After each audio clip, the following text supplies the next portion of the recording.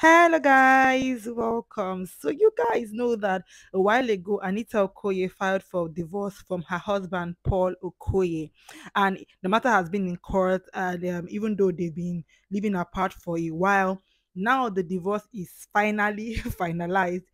Yes, but why we're talking about this right now is because of what happened during the proceedings, like what the judge ruled after the divorce. So now a lot of people are saying that so after all the plenty years of marriage, Anita Okoye left Paul empty-handed, and that's because when Anita filed for divorce, one of the things she claimed was that she gave her husband 10 million naira, which he added to the cost of purchasing a land that he built a mall in, and the plan was that if he builds the mall, she's going to have like a shop in the mall because she had like a children clothing line then Tanko.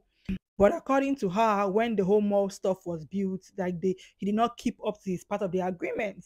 So now the according to what happened, she did not have any evidence to show that um that money was given to him. I don't know if the money was given to him in cash or there was no record, because I feel like if it was a bank transaction, they will be able to get bank statement. So the court did not, she didn't win that part of the case. Now also in the things that she filed for, when she filed for divorce rather, she said she wanted $20,000 monthly for settlement.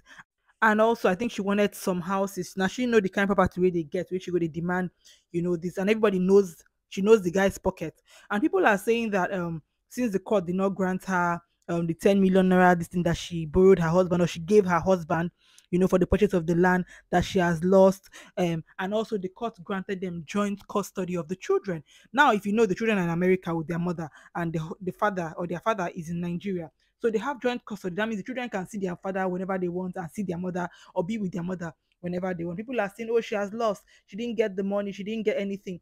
And they don't realize that the only thing that the court did not give her here was that 10 million. We don't know all the details because I think they're trying to keep this thing private, and it shows that they are in good terms. They are not quarreling. You understand? Yes, people are saying, oh, so if this is the only thing he did, why did you divorce him for only cheating? You say he cheated, that he followed house girl. Is that the only thing that you could have stayed with him, or if he was raising your children well? And people forget that everything's not about money.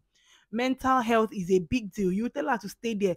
She be na still una go still quarrel that woman way pursuing husband go lose her life for road. Why didn't you leave him? Why didn't you leave him? Now this one wanted to leave, or she's leaving, or she has even left. People are saying the cheating is too small a thing to leave a man. People will leave for whatever reasons they want to leave. The people that are here, that if they just touch them one hand on the face, they will leave. Other people say that you can popo the person till the person tire. People have different things that make them leave relationships. There's something we call deal breakers, and it's different for everybody. You understand? So because you feel like you can manage a cheating spouse, does not mean that you should force another woman to manage the cheating spouse. The woman might not want to manage it. And she said that there were other things in the marriage. I think, like I said, that they are in good terms, which is why they are not trying to wash their dirty linen in public so much. You understand? And also, people are saying that when you're in a marriage, secure yourself and everything, which makes sense. But I think that with this whole joint custody thing, there might not be a fixed amount that he would give her every month, but this is where marrying a kind person comes in. I'm sure that because he's not with his children in Nigeria, he will not say, madam, whenever you are holding the children, no, feeding is on you, everything is on you. When they come to me, I'll feed them. Some people do it. When you're holding the children, take care of them 100%. When I'm holding them, I'll take care of them 100%. But I think that the children are with their mother more. So he's definitely going to have to contribute.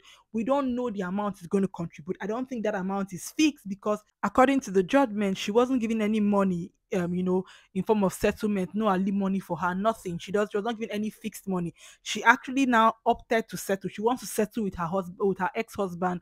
Two of them will do whatever they want to do away from the court. But right now, divorce is fine now. Everybody can go their separate ways.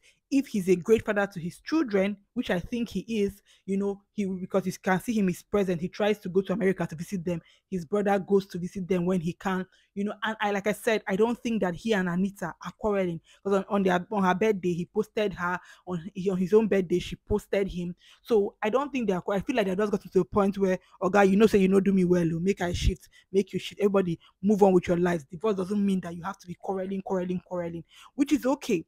But people that are saying she lost, I don't really think she lost totally. If she has her sanity, you understand, she has her children, three whole children. So, that I think that also there are some people that shout out to him too. After he lose guard, the way make the wife come out, he did not drag children with her. Because some men will still be dragging children, don't take them to America. I think because the children are in America with her, that means he actually approved of them going, which is good on his own part. So I think they are in a good place, in a place of peace at least. Let's just face our children. Let's raise them the best way we can. Stay with them. I will do the best I can, which is why Anita also agreed to settle, because she's not dragging it. She's not dragging it anymore. Um, you guys, like I said, I don't think that she lost. I don't think she lost. Yes, even though what it goes to show is that no matter the amount of money your husband has, you understand, you to try to improve yourself, which I think she has been doing throughout their marriage. She tried to run a lot of businesses. She tried to go to school and all those kind of things. So it's fine. People who were saying, "Oh, you are looking for man's money. You want to divorce him and carry money. You were in the house. You're not doing anything. He was hustling." And it's always so funny because when women are taking care of the home, because it's not monetized, people tend to make it feel like, "Oh, you're just at home taking care of the children. You did not do anything. He was the one going out to work for money." And I think that that's a wrong way to look at it. But I'm just happy for them that I like the peace I'm feeling from this divorce. No yaga yaga, no back and forth online, no insult here and there. They're just doing the best they can do to protect their peace and their children's name and everything online. I love it for them. Um, I just really wish them all the best in their various, relationships going forward. You guys, let me know your thoughts are in the comment section. It's the roaster, and I thank you so much for watching.